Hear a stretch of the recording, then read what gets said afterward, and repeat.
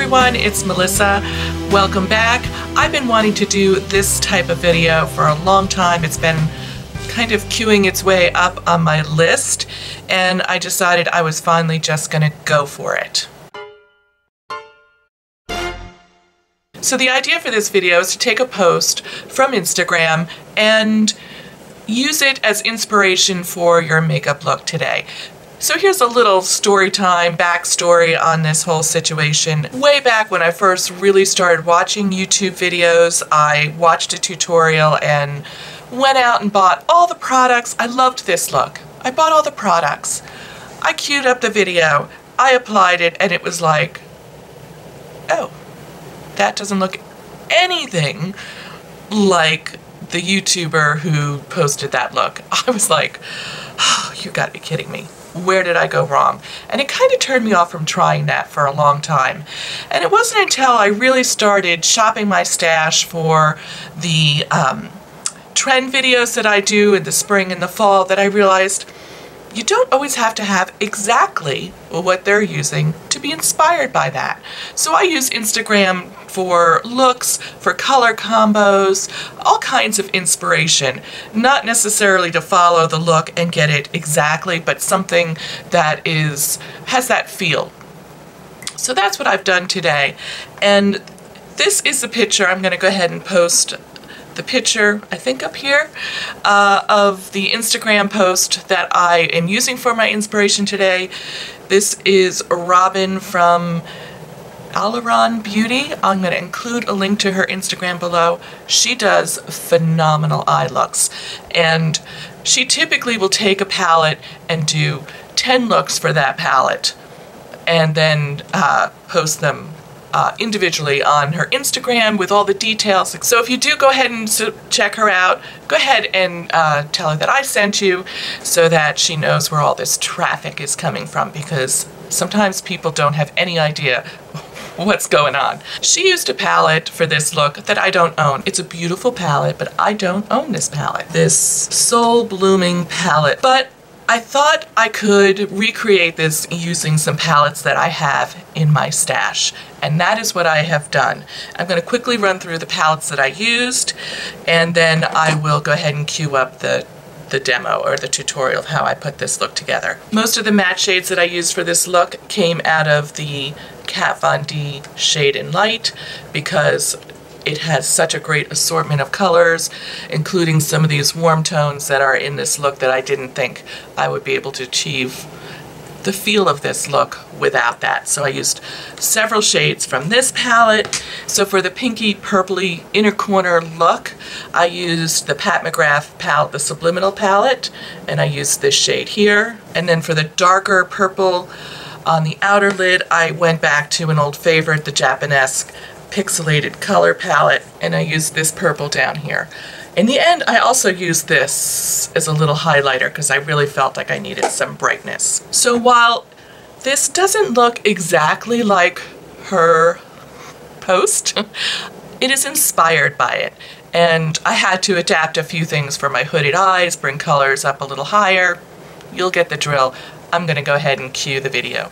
So I've already started by putting a little bit of primer all over my lid from my lashes to my brows, and have let that kind of set in. You can use your favorite primer. I just happen to have the Lorac one because it seems like every palette I buy I get a sample and it lasts a really long time. I'm not upset by that. I think it works okay.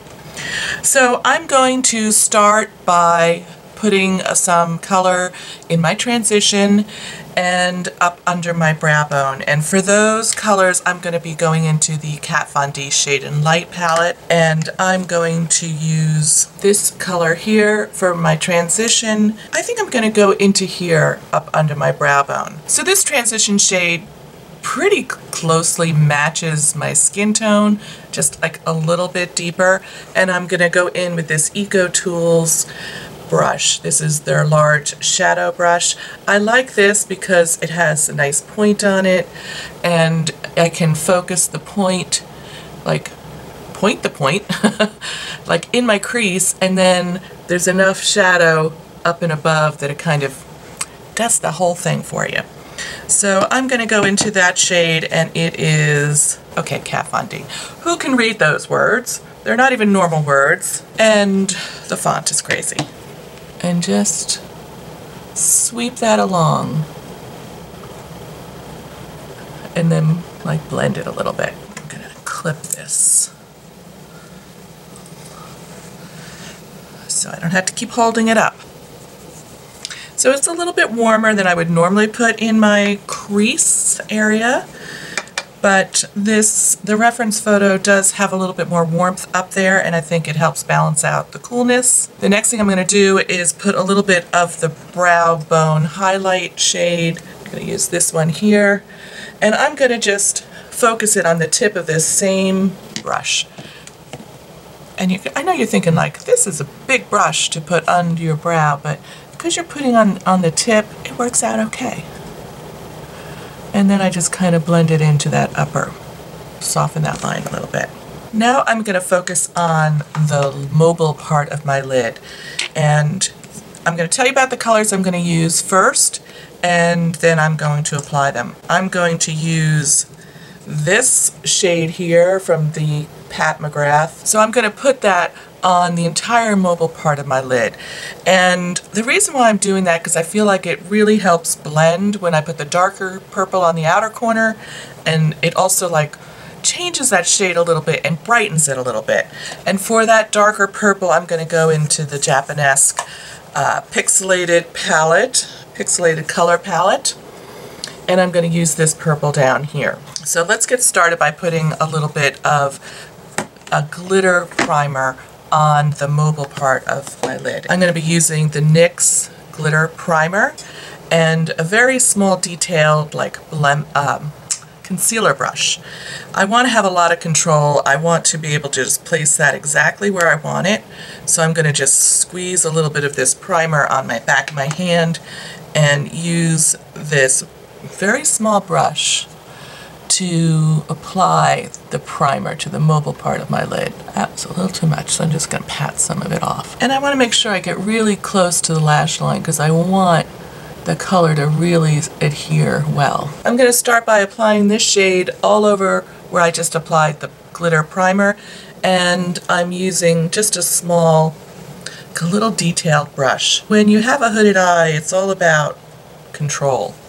You want to keep those colors exactly where you want them. And so I'm just going to pat that along until I have it to the intensity that I want. And I want to really make sure that I'm getting right into the corner of my eye here.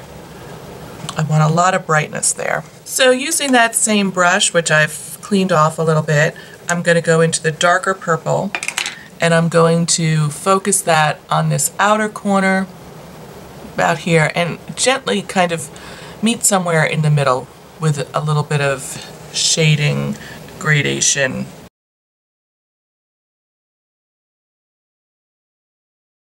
I'm going to turn my light on because it's kind of a cloudy day, and maybe that'll help keep the light consistency equal. Yeah, it looks a little harsh right now, but that'll get smoothed out. Now, because my lids are hooded and that color really disappears, what I'm going to do is try and like blend a little bit of that dark purple up a little bit so you can see it above my crease.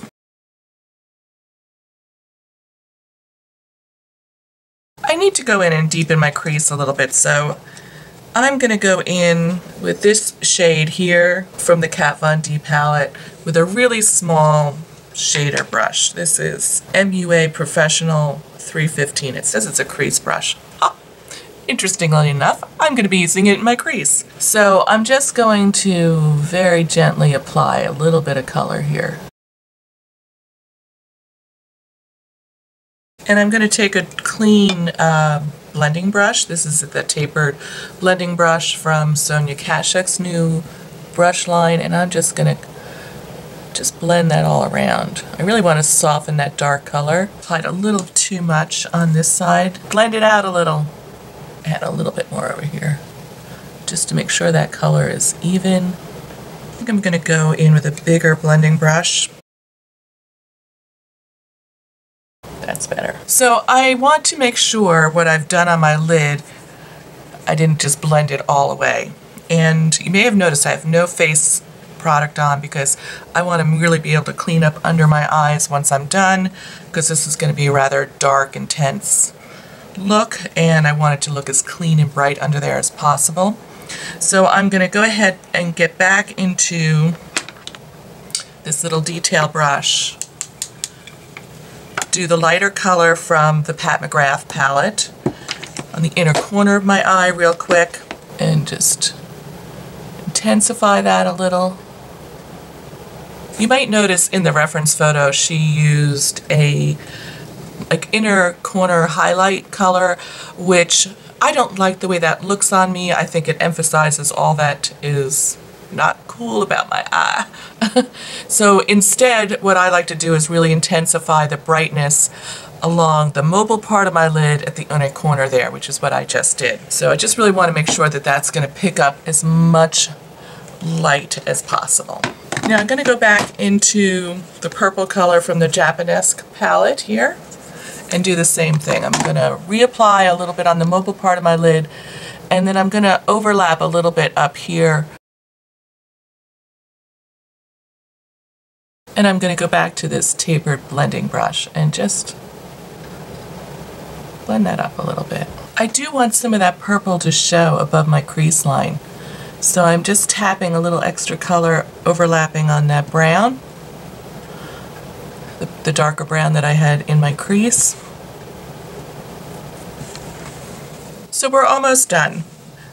I think what I'm going to do next is go back into the Shade and Light palette. You'll notice in the reference photo she has a little bit of like a warm brown right along this edge here. I'm going to dip into this shade here very lightly with this tapered blending brush and just try and bring a little bit up along here, and I might also brighten up under my brow bone again. This is the kind of thing, tap off your brush, you want to make sure you do a little bit at a time.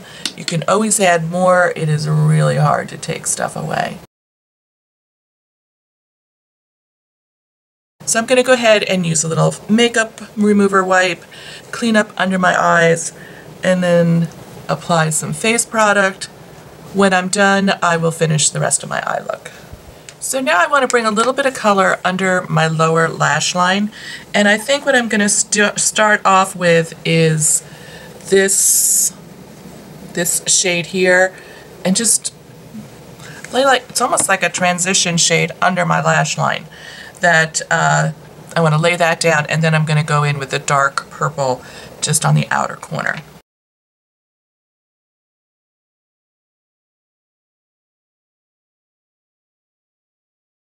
What I'm trying to achieve here is just a little definition at the outer corner of my eye without dragging too much color underneath the lash line, because then I'm going to tightline with the dark black powder from the Kat Von D Shade and Light palette. I'm just going to go ahead and use this little square flat shader brush, apply the color right on the tip, get in real close to my mirror. I actually really kind of like to dip my mirror down a little bit. So I'm just bringing that color up along the tight line and wiggling it just a teeny tiny bit up into the lashes. I'm pretty sure in the reference photo she used some liner along her lash line, but I can't put that kind of liner on my lash line because it just disappears. So I finished up with some Rockateur blush, and on my lips I have the Rimmel lip liner in Downtown Snob. Is that what it's called? East End Snob. So I'm going to go ahead and get in close for a close-up shot of this look.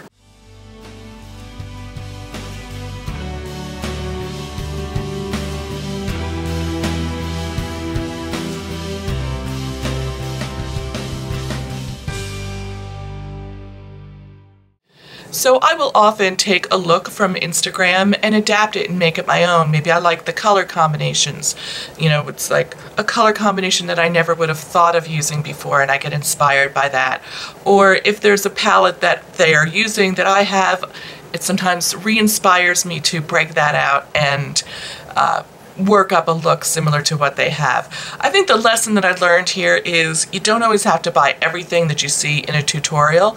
You can often recreate a look by shopping your stash, which I am all about that life, and you can get a look that's beautiful and inspired by that, even though it doesn't turn out looking exactly like that. I hope you enjoyed the format of this video, something a little bit different.